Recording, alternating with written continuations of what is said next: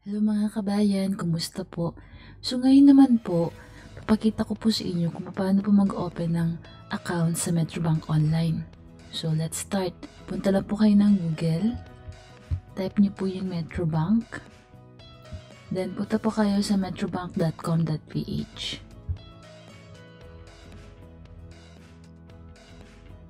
So bago po yung Metrobank Online nila, I think last July lang sila nag-start ng kanilang bagong Metrobank Online. Kasi dati Metrobank Direct. So, click nyo po yung Metrobank Online.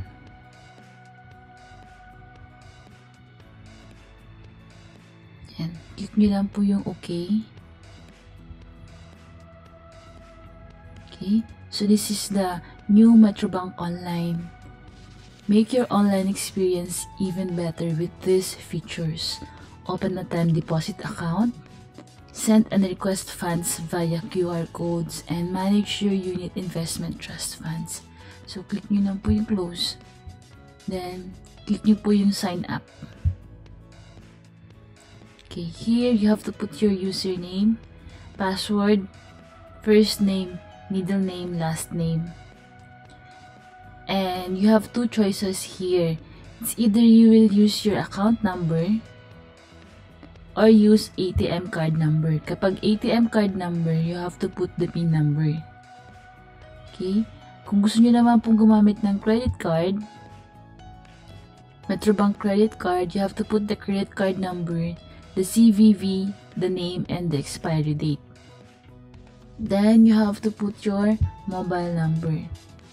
So, there are options here, either Philippine mobile number, or if you are in Abu Dhabi, you can also put Abu Dhabi.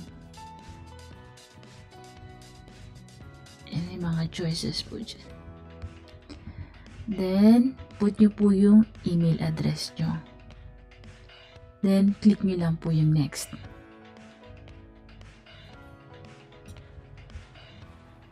Okay, sa situation ko po, I already have my Metrobank Direct. So, all I need to do is to just put my old username and password from the Metrobank Direct. So, automatic na po yung pag nilagay ko yung username and password ko, maglalagin na ako sa Metrobank Online and I'll just follow the instruction. So, ayan po yung Metrobank Direct dati. Ayan, same username and password po yung gagamitin sa new Metrobank Online.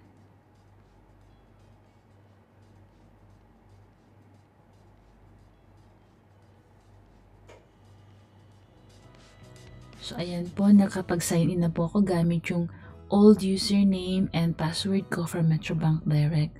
Then, I'll just follow the instruction as shown on the screen. So, I'll just tick the terms of use and acknowledgement, then click next. So, they sent a 6-digit verification code to my email. Let's see. Yan, may verification code. So, let's put it.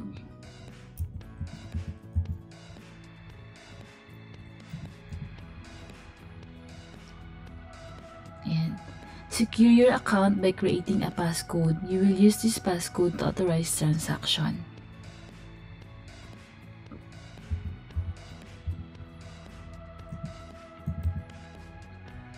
Then, click next.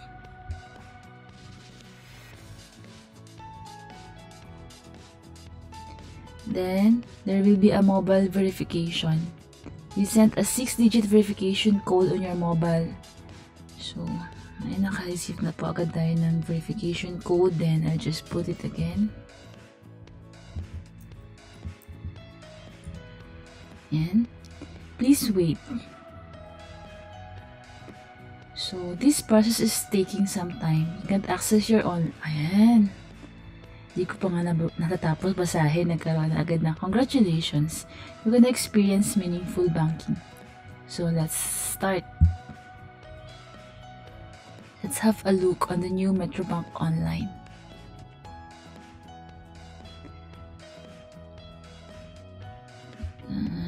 Later we will take the survey later.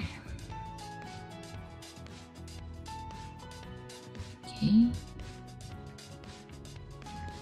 So, ito po yung homepage ng Metrobank Online. So, let's start on the left side dashboard. You can see the deposits here wherein you can have an account overview in peso or in foreign. Then you have UITF if you want to enroll in UITF account. Then there's Wealth Manager if you want to enroll an account in stock market.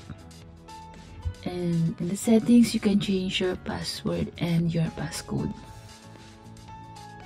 So on the right side, there's Move Money, Send Money, Pay Bills, Load Prepaid, Open Time Deposit, Order Checkbook, and Send Money via QR. So let's see this Pay Bills. So pwede po tayong magbayad dito ng ating family account. So ayan, meron pong family equity fund sa left. Or if you want to invest in stock market, pwede rin po kayo magbayad dito sa COL Financial Group. And there's a lot of companies here. Adamson University, AFP Mutual Benefit.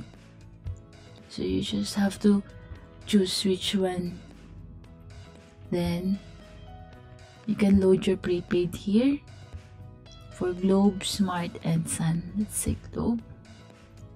Just enter the mobile number and select the source.